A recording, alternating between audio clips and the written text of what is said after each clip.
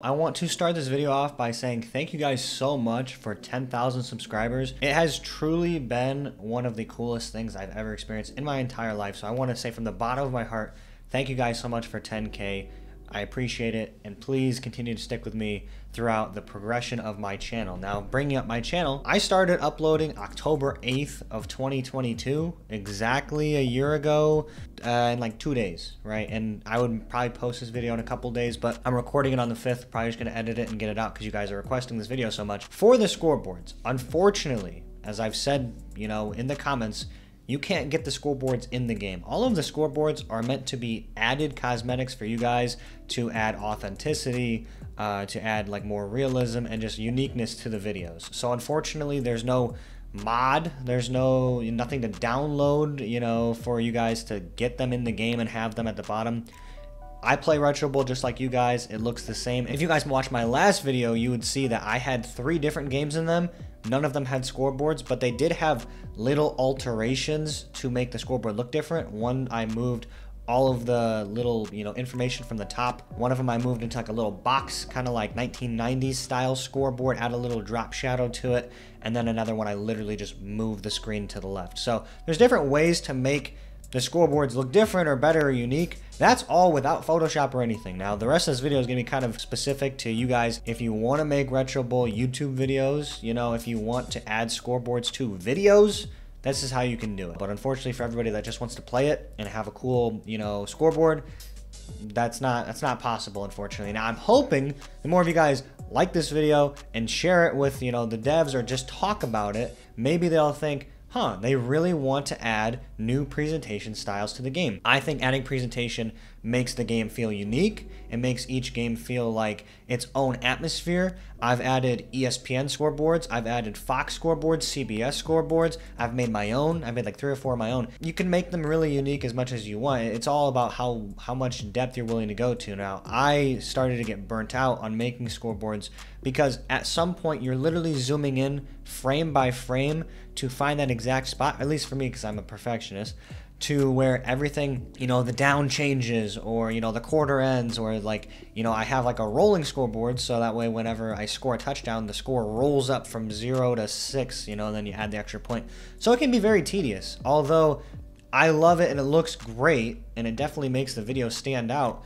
It can be kind of, it can take a lot longer. That might add to the video, it might not. It depends if you guys don't value the scoreboard. Some people do, some people don't. Some people say, oh, I love to listen to you while I play Retro Bowl. Okay, well then all of the time I'm spending making a scoreboard very particular, you don't even see the scoreboard. So other people say, oh, I love it, that's how I know you. So you really have both ends of the spectrum. But for the rest of the video, I do just want to say thank you guys again so much for 10,000 subscribers. If I had 50 subscribers, 100 subscribers, 1,000 subscribers, I'd still be making videos. It is truly unbelievable to see this level of growth and the amount of support, and it is so awesome to be able to read all of your guys' comments. The Discord has grown from like 40 people, not even a month ago. Now it's almost at 300. So again, thank you guys. I really couldn't do it without you. If you just wanted to find out how to get the scoreboards, you realize you can't get them, even though I've said that, and you don't make YouTube videos, then this isn't for you. I mean, again, appreciate you. Get ready for the next episode of the Vanderbilt Rebuild, I guess, because this is going to be strictly for people that want to make videos, because that's how you would make this. You would have to add it as an overlay. So for you guys, keep watching. As you can see here, all I'm doing is just going on my phone and looking up scoreboards. Which one do I want to, emulate? So like I said, for instance, this Fox style college football scoreboard, I'm going to save it. And then I'm going to go to Adobe Express. Adobe Express is the app I use. I've never edited a single thumbnail or anything, scoreboards included, on my computer. So it starts by finding the scoreboard that you want to emulate. So, I just save the picture here. And now I have obviously a preset because I've already made the scoreboard and I'm not going to make an entire brand new scoreboard for you guys. This is what I would do. I would start by taking this photo. I put the order all the way down. And if you don't know how to use Photoshop, you can teach yourself. Just go in it and mess around with it for a little while. You'll figure it out. I'm sure there are tutorials on YouTube, but nevertheless. So basically now I'm just kind of trying to get it in a spot where I can see it. And what I would do from here is I would start taking, there's a button where you can add shapes. I would just find the rectangle or whatever it is, and I would start to adjust it to try to replicate what these shapes I'm seeing in the background are. There's obviously a long rectangle, and then there's a rectangle on top, rectangle on the bottom, and a little bit smaller. You know, I have the logos put angled on both sides. You obviously would just look up Vanderbilt's logo, Tennessee's logo on Google, save the images, and then size them up, put them in the right spot, and get the text. You know, what's the closest font I could get to what I'm seeing in the actual scoreboard, and then also the timeouts as well. So the timeout bar is just a long black bar where I have little bars that have the same color, cutting them into thirds. So that's how you kind of have like that timeout looking thing. And when you're in the actual video and you're editing it, I just cover up each little bar whenever I use a timeout with that exact color. So now I'm going to the shapes. You can see this is the shape I use for almost everything. It's just a square, but you can pull it and move it around.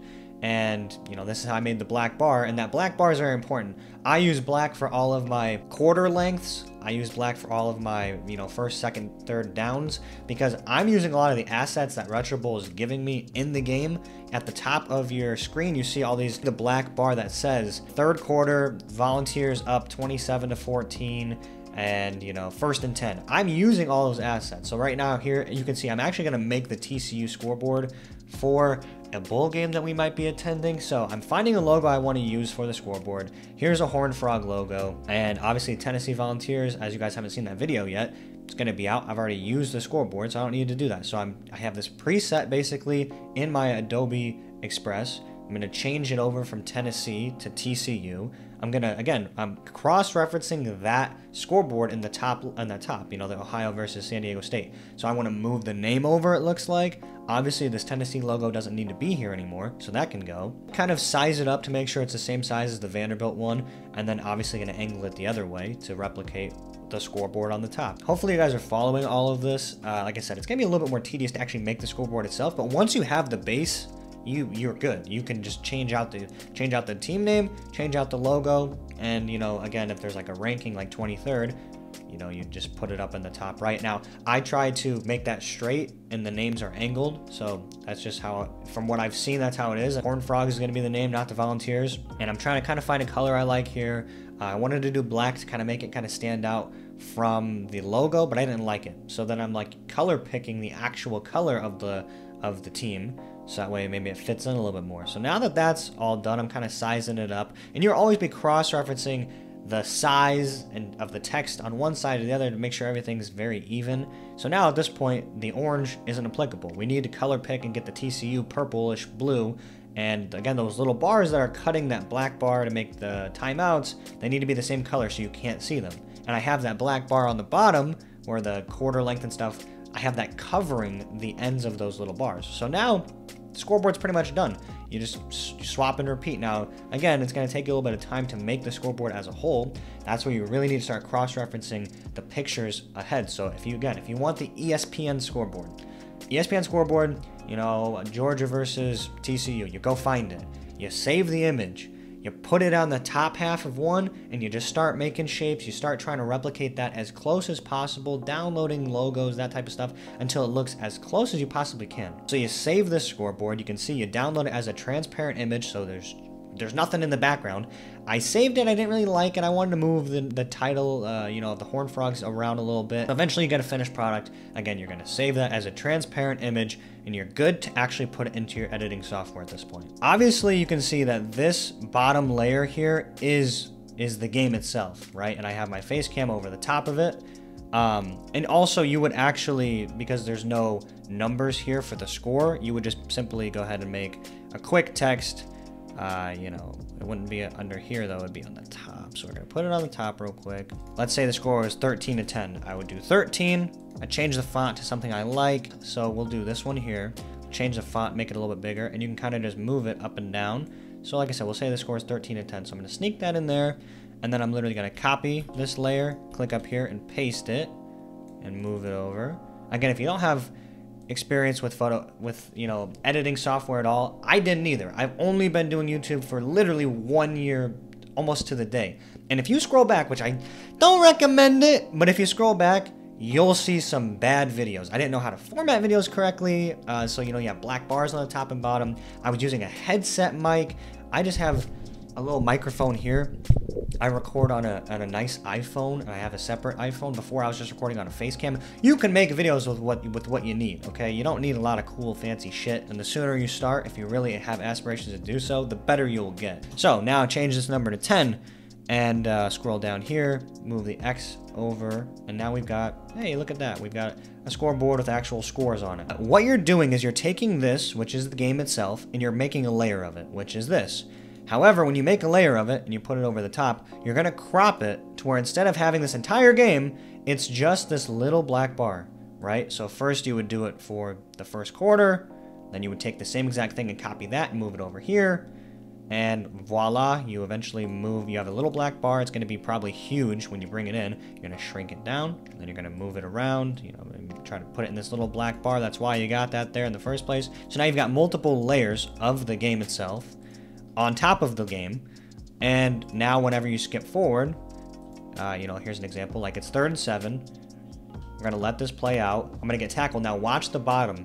Watch the 3rd and 7. It's gonna turn to 1st and 10 as soon as the game turns to 1st and 10, because if you look at this layer, it says 1st and 10 up here. So everything's all synced up. So as soon as the game changes it over, the scoreboard's going to change it over too. So that is how you do it. Now, again, I can't teach you everything. And for the people that were just looking for a quick tutorial and wanted to see, oh, you just go to your settings and you change this and that. It's not that simple. It's editing stuff. It's more along the YouTube side of things. If you guys appreciated me trying to explain this the best I could and you hopefully followed along, be sure to leave a like. Scoreboards can be as simple as just taking the little black bars at the top and moving them into a different fashion, or they could be as something as, cool as going into Photoshop and creating your own, but the point being is hopefully it adds to your experience and it adds to your overall quality of your videos, because that really is the difference I've noticed a lot is when I make videos with scoreboards, when I make videos with fun edits and actually put a little bit more effort into it, it feels better on my end too. So be sure not to compromise your quality for your quantity. That's something that you kind of learn as you go on throughout YouTube, and you start to learn new things as well. So again, if you appreciate the video, please be sure to leave a like. Hopefully this helped you out a ton or a little bit, and I'll see you guys in the next one. Goodbye.